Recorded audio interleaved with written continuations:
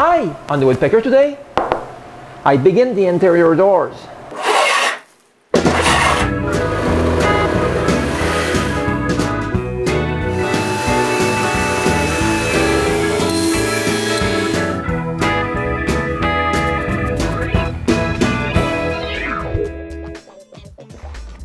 Last spring, I started to build my front doors, which I finished in the summer and installed during the fall. Now I really must build my interior doors. I'll make two, one to access the dust collector room and the other to replace this OSB sheet which stops some of the cold from the shed from entering the shop. As you can clearly see, it's not really airtight. I'm lucky to have boarded the shed door with OSB because it cuts a little bit of the cold air. Because we have plenty of cold air these days. I'll finally be able to use the pile of wood, which cuts a big chunk of space in my shop. But it's still less bothersome than when it was stored in the basement. But before I begin the work, we put on the tie beam the cedar I'm keeping to build the exterior shed door. Then I can mark all the pieces I need for the doors and cut them.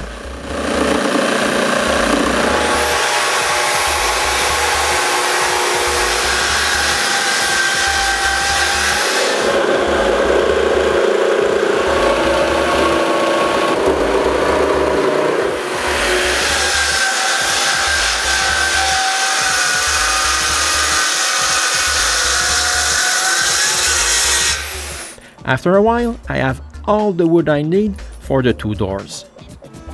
But first, we need to make one side straight.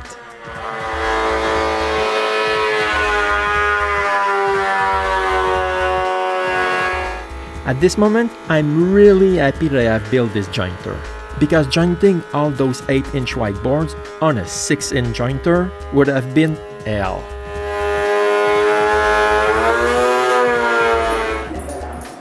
After a while, I have a straight edge on all my boards.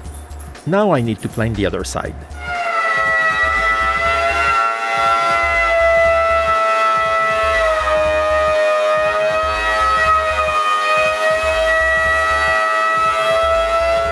And finally, rid them to width.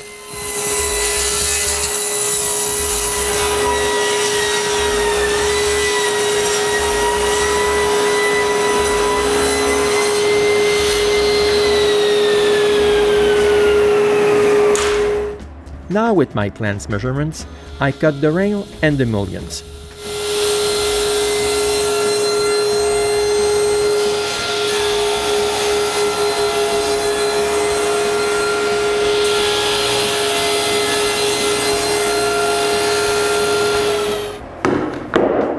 When all the small pieces are cut, I clamp all the stiles together and cut one side straight.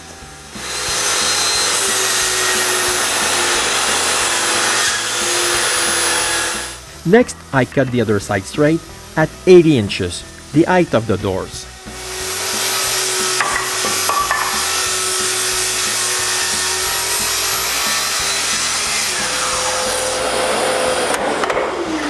To avoid surprises later on, I clamp a full door and check if it's square. Then each joint is labeled.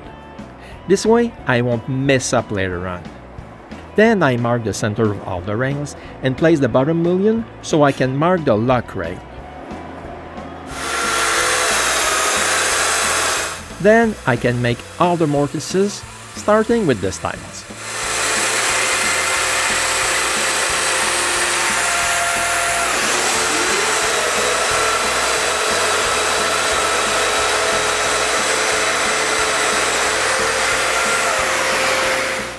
Then the smaller pieces.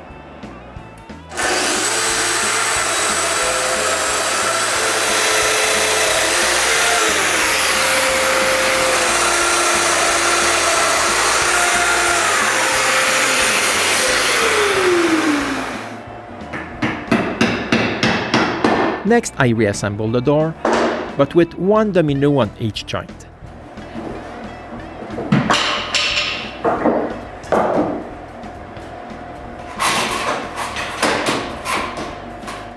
If I had the intention of building a door with a window, it would be done by now.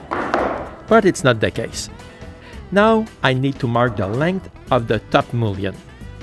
To do so, I lay the board on a scrap piece which has the same thickness as the door, push it on the lock rail, then I can mark its exact length and cut it.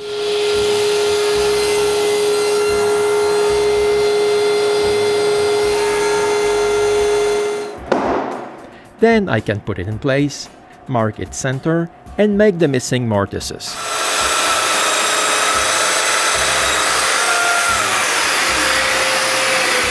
The mortises hole could just be done with a doweling jig instead of a dominoes, but I guess it would take more time.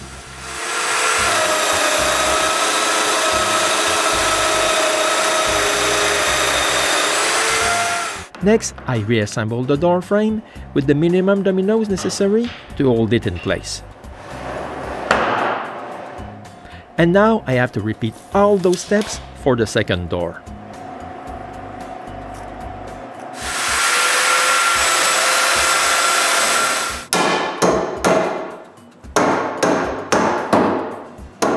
It's now time to chamfer the edges of the raised panel opening. But if you can't remember which way to route, there's no need to make the loser sign. Instead, use the sign to guide your router. The thumb points to the edge to route, and the index in the direction to route. It's that simple. See? It's okay to be a loser when you use a router.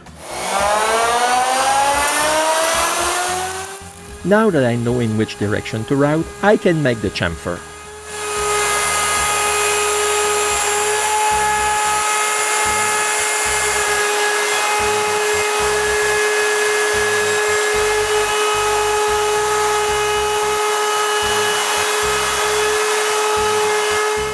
I don't want to make the same mistake I did for my front door, so I turn them around and make the other side chamfer.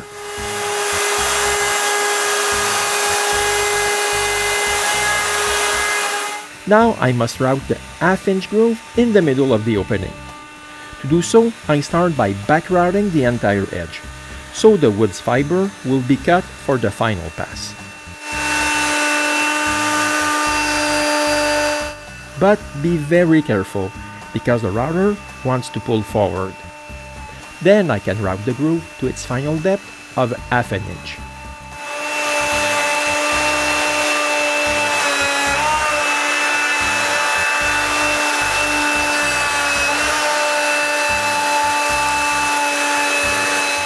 When I'm done, that's what the edge of the opening of the raised panel looks like. But all this routing left me with a big mess to clean up.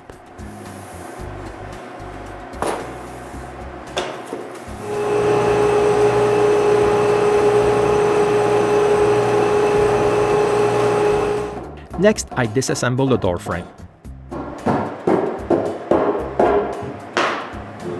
Then, with chisels and a router plane, I square up the corners.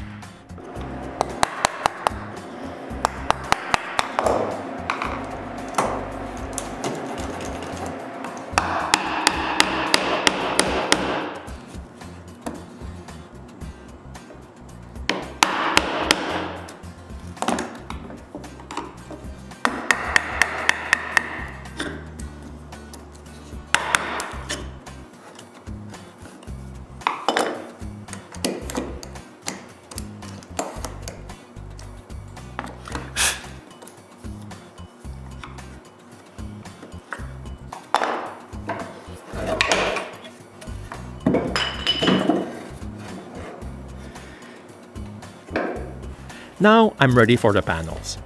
The first thing to do is check if everything is the same dimension as I planned. Then I cut the panel half an inch bigger than the actual opening.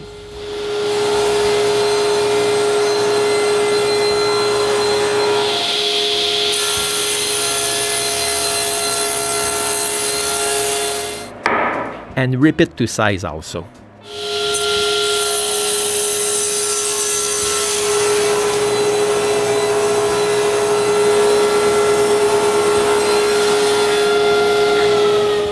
I lift the saw blade to the height of the cove I want to do. Then with the miter gauge set at 8 degrees, I trace a line on the table at the highest point of the blade. The 8 degrees is arbitrary. I want a wide cove, and the lowest the angle degree is, the wider is the cove. Then I push a sacrificial piece of plywood, supported by one of the door frame, up to that line, and clamp everything to the table saw.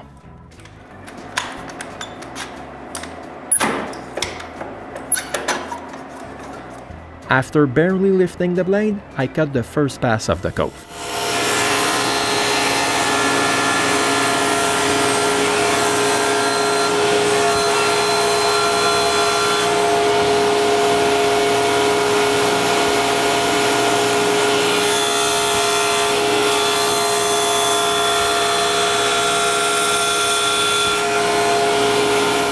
That's what the first pass looks like. I still have a lot more to make to have the shape I want. Then all the rest of the panels are passed over the blade.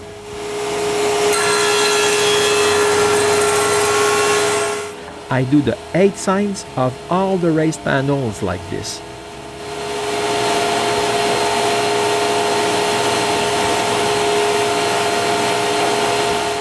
Then I raise the blade just a bit again and repeat this all over again.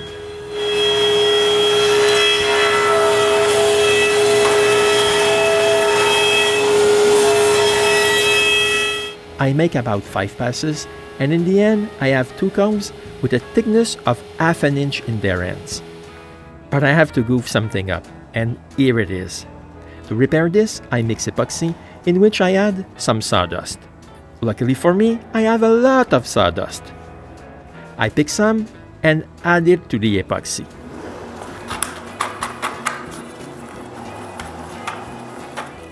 Then I fill the cut with this paste.